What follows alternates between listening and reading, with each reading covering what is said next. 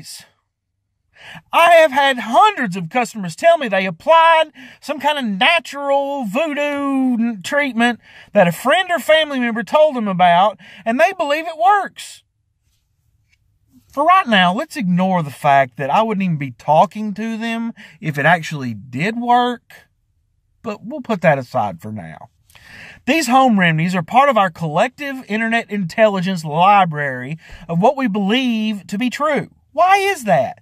Science has proved over and over and over and over and over again that almost all home remedies don't work. My 18 years of field experience has seen 0% of these work for the purpose of eliminating pests. With these facts in front of us, why do we still perpetuate and believe these lies?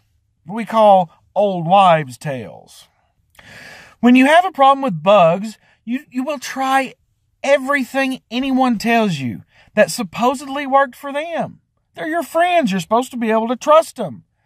Maybe you're short on the budget or don't want to believe are dangerous chemicals in your home. It's grasping at straws. But why did your friends tell you that it worked for them when in truth it didn't?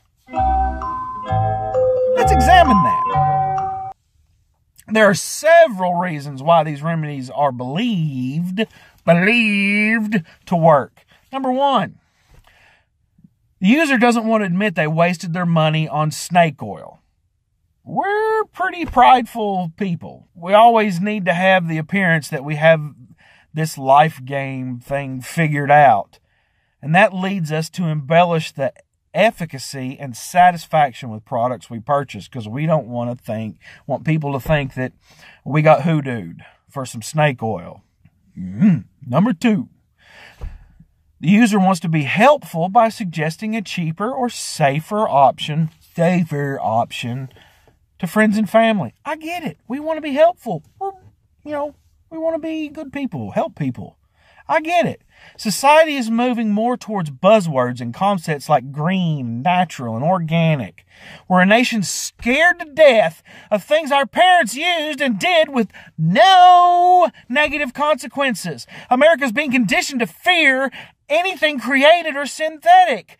The truth is that some of the natural pesticides are much more dangerous or chemically exactly the same as the synthetic version. People are crying for natural and crying for organic products, but the concerns are worthless. These synthetic products are made from materials in our environment.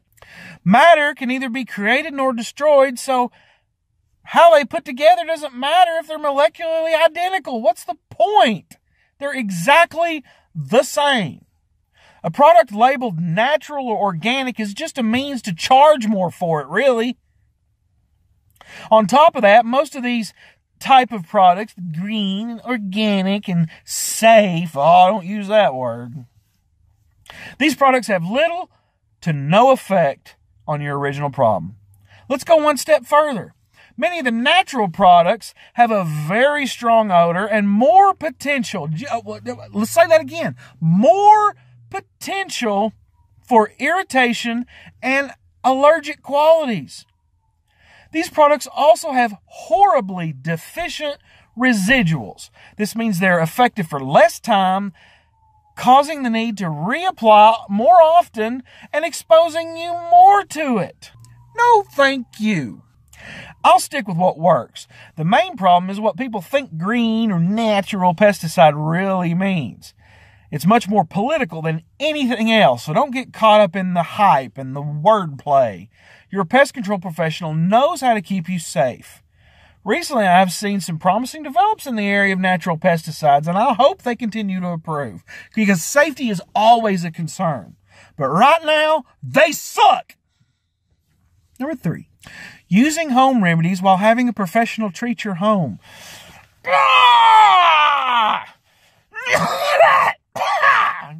This is the most irritating one on the list. Customers tell me all the time that what they did to treat the bugs is what did the trick. They ignore the fact that I've been treating the home Even some of the smartest customers I know fail to see the fallacy here.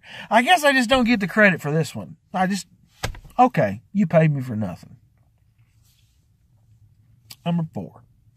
Don't you dare tell me my mama was wrong. She told me blah, blah, blah, blah, blah. Leave my mama out of this. She was an amazing woman.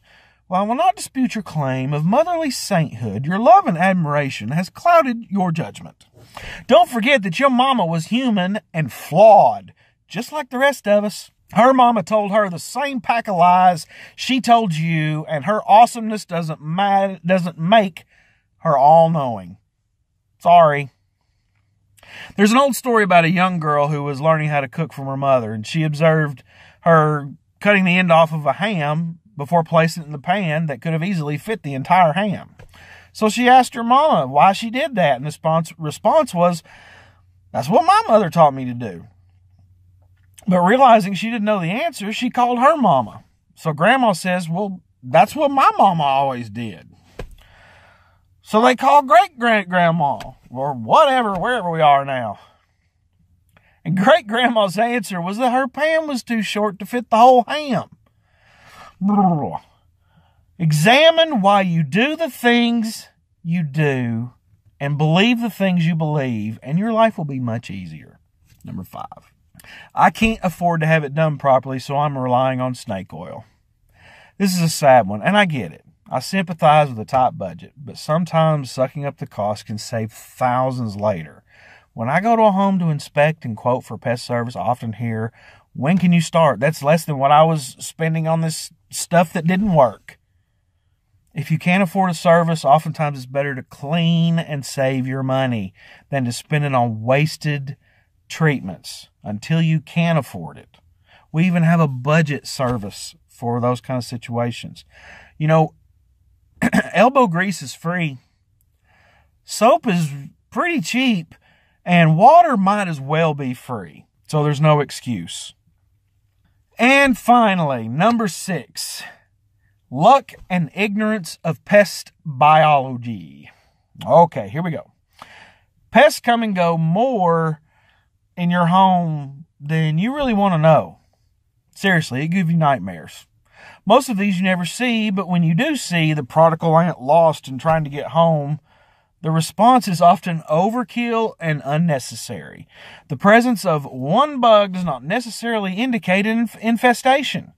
I am told all the time that something got rid of pests that didn't even remotely make sense. There was not a problem to begin with, but the believer assumes the only answer is what they did. Makes them feel good. They fixed it. Yay! Most insects in our world never bug us at all, but they do sometimes get lost in our homes. These do not warrant any action, more than sealing a hole. I am told all the time how someone put out mothballs because they saw a snake, and they think the mothballs did the trick. I'm so sick of this one. I always ask him, when was the last time they saw a snake was? And oftentimes they say, it was 3 or 4 years ago, or even never sometimes. So what makes you think that the one snake you just saw indicated you had a problem, or indicated you had anything other than just that one snake you see in a blue moon? But yet you put mothballs out and you think it fixed it.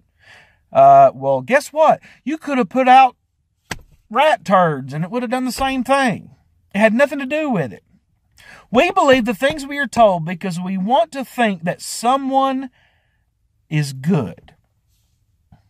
Unfortunately, often we just regurgitate things that we've been told without researching or even considering how silly they are.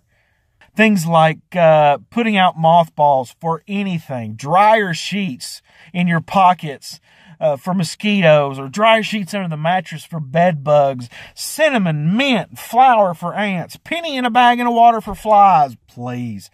Glue traps for anything, diatomaceous earth, DE, borax powder for roaches. It's soap, people, soap. It's friggin' soap. It's not pesticide. Vinegar for gnats and fruit flies. It'll kill them, it'll attract them, but it ain't gonna fix the problem. Rubbing alcohol for bed bugs. You pour rubbing alcohol over me, I'm probably gonna croak too. And foggers and bug bombs. I know. You are screaming at your computer screen right now saying, that works. That guy doesn't know what the heck he's talking about. I did it and it worked. Now, I suggest you rewind a little bit and look at some of those other ones. Look deep inside, really deep inside, and ask yourself, what really happened? I hate old wives' tales, but I love to kill the bugs you tried to kill with wives' tales. You're killing me, Smalls. No me moleste mosquito, let me eat my burrito. No me moleste mosquito.